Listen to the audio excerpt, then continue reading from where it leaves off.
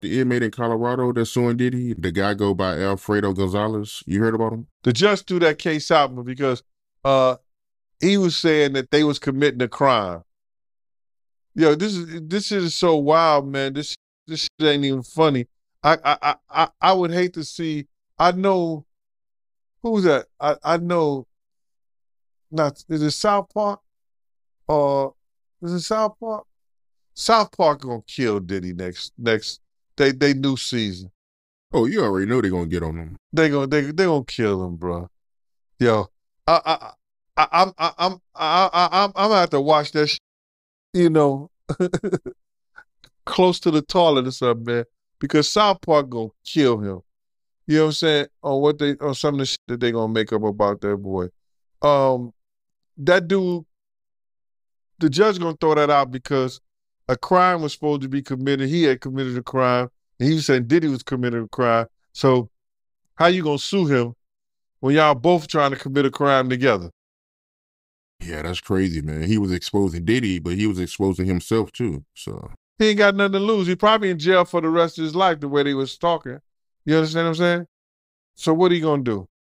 Yeah, he said that he was a member of the cartel and they were smuggling drugs from Mexico. Yeah, but it wasn't only drugs, man. He was talking about Diddy was telling them that they wanted them to smuggle some small kids or whatever like that, some children.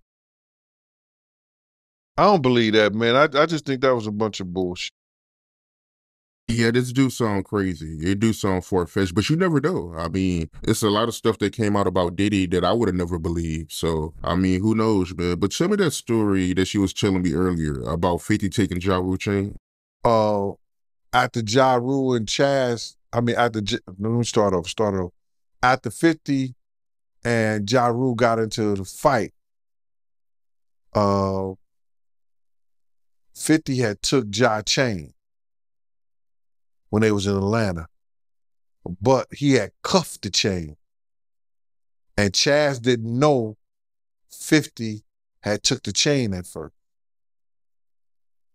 So Chaz said they found out later that 50 had got the chain because I think 50 had started doing videos and wearing the chain. He had did a video and wore the chain. So Chaz called 50 over to the office and, you know, he wanted to get the chain back that belonged to Ja Rule. And 50 wasn't going to give it back because 50 said he lost his watch during the incident, the scuffle that they had. And Chaz was like, yo, so you going to be a robber or you going to be a rapper? And I think 50 was like, yo, I'm going to be both, whatever. He didn't care because he didn't want to get Ja his chain back. So Chaz got a diamond Movado and gave it to 50 in order to give the chain back that he had of Ja Rule. And that was it.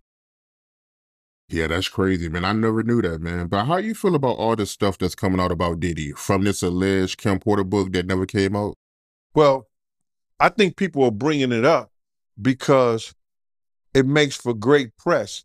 But I don't really believe that Kim Porter had a book without having an agent, without having somebody that was a writer that was assigned to her. Because I don't really believe Kim could write a book without a writer. So if she had a book, she had a book agent. Kim was a celebrity, brother. When she went places, she got noticed. You understand? So if she had a book, that means she had a book deal. And if she had a book deal, she had a book agent. And if she had a book agent, they put a writer with her so they can get that information.